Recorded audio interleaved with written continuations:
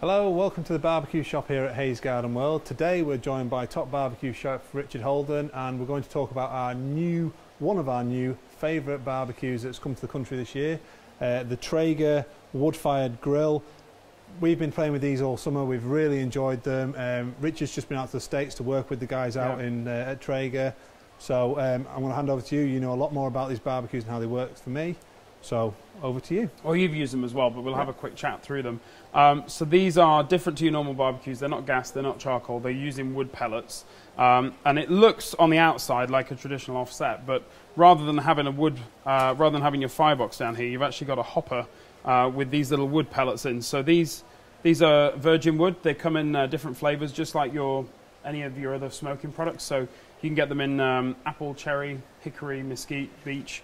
And they just go in the side here, and what you've got at the bottom of this hopper is a corkscrew auger that takes the pellets through to the bottom of the chamber, which we'll show in a moment. So that's your hopper.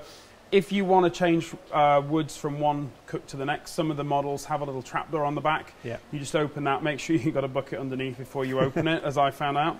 But make sure you got that under there, and then you can empty about 95% of the chips out, of the pellets out, sorry, and then you just put your new flavour in, but lots of different flavours. So really simple to operate, large access on the front, so we've just had it lit, that's why there's a little bit of smoke coming out. They do plug in, but they're not electric heated or powered. The electric just powers, just kind of gives control to the onboard computer unit. So if we look down here at the main control panel, we've got an on and off switch, so we turn that on, but nothing happens. We need to turn the dial from the shutdown cycle into one of the cooking temperature settings. So just like an oven, basically, you set and control the temperature by the dial on the front. So let's say we're going to go for a roast. I'm going to go round to 190 degrees. We've got 190 flashing on the display. What's going to happen now, we can see that we've got a little bit of air movement coming out of the bottom of the chamber there. What's happening now is the onboard computer, we've got an air fan pushing air through to the bottom of the fire pot, into the bottom of the barbecue, and we've got this corkscrew auger that's taking the pellets along into the bottom of the chamber. So if you want to come and have a close-up on this, down in the very bottom, in the centre of the barbecue, we've got this little fire pot. There's a heat element in here, just like in the top of an oven where you've got the grill. That's going to glow red. So you've got heat, you've got an air fan, you've got a fan blowing air in, just kind of fanning the flames, basically. The pellets are dropping into the pot, everything's catching. So what will happen is the onboard computer, there's a thermostat built into the side of the chamber on the left-hand side, which talks back to the computer. When the internal temperature gets within target range, it goes slightly above, about 7 degrees above target temperature, the onboard computer stops calling for pellets, so the auger switches off. The chamber sits there, kind of moderates, depending on the temperature of the day. You've got the heat built up within the barbecue. It will sit there until it drops about 7 degrees below target temperature.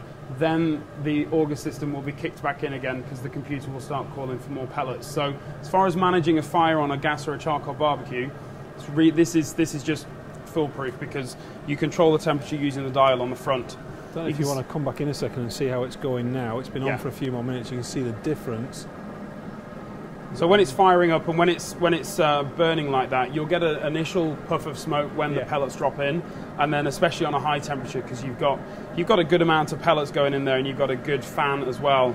So it's going to burn quite clean. It's going to burn quite hot. Talking of quite hot, we need to talk about how we distribute this heat around the cook box now. So the first thing to go in is this little baffle here. Now this sits front ways and back ways so that the heat has to come out left and right. So we put this in. This sits directly over the fire pot like so. So now we've got heat coming left and right, but we still need to distribute that heat a little bit better around the chamber. So the next thing we have is this little guy here. Now, one of the top tips with this is when it comes in the box, it hasn't got tin foil on it. Now, what we've found, as I've used them, as you've used them, is covering it with tin foil saves you a lot of hassle when having to clean it because all your fat will drip on there. Take that off, change it every 2 or 3 barbecues. It's a really saves you a lot of hassle.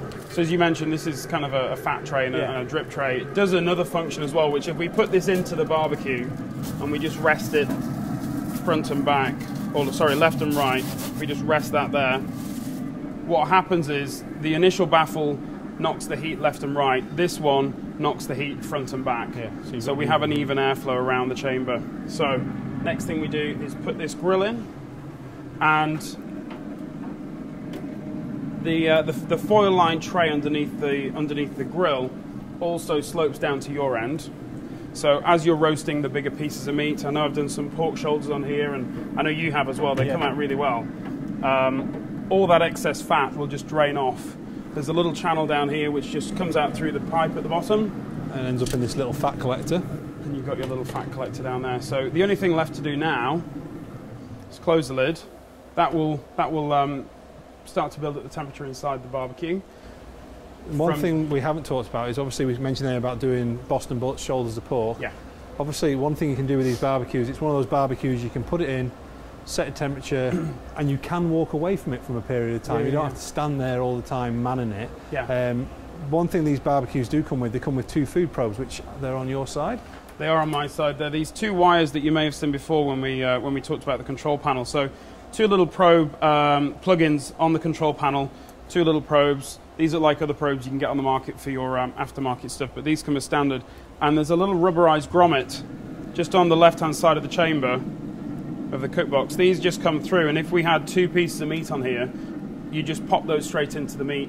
And then once you've got those in, if we just take a look back down here at the control panel, little silver button, probe selector, we press that, it comes up as P1 for probe 1, and then within a couple of seconds it tells us that that probe is currently reading 36 degrees C.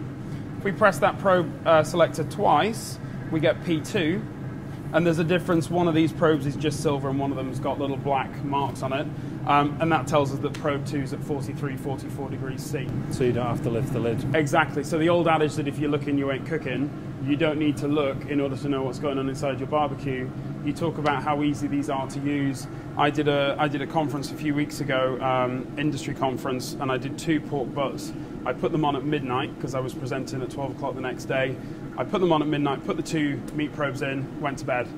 Got up at 4 in the morning, came back, wrapped them in foil, put the probes back in, went back to bed, came out the next morning at 8 o'clock, had a quick check on what was going on. Everything was fine inside, didn't even lift the lid until about 11 o'clock the next day when they were cooked. It was just time to take them off and let them rest.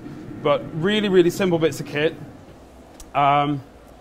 There's 2 models available in the UK. There's 2 main models available in 2 different sizes in the UK. There's a few quirky models above the range. So this is a Pro 22. This is a Pro 22. There's the 34 range, which is the bigger barbecue, and then there's the Century range, similar sort of barbecue, but it has a warming box underneath. The Century range has the warming box underneath, which is just an enclosed area underneath the actual chamber. Has a little temperature dial on the front, so if you want to take your foods off, if you're cooking foods in stages and you want to take them off and just keep them warm, you can pop them down in there. The other thing that the Century range has is it has a larger hopper. Yes. So I think you can get a full 20-pound bag of pellets in there in one go, whereas on the Pro series it's about half or 3/4 of a bag. So it just allows you to do those longer cooks without having to think about coming back and refilling. But great bits of kit, and we're going to do a few more videos today on what you can do on these, what you can cook on them. So join us in our next video, and what we're going to do, we're going to show you just the capacity of one of these barbecues and what you can cook and how much you can cook. We stock the full range here at the barbecue shop at Hayes Garden World. For other tips, hints and things, visit our blog via our website, haysgardenworld.co.uk. We're across all the social media platforms, Instagram, Twitter. If you want any more hints and tips, visit our staff in store, and they'll be more than happy to run through these barbecues and show you how they work.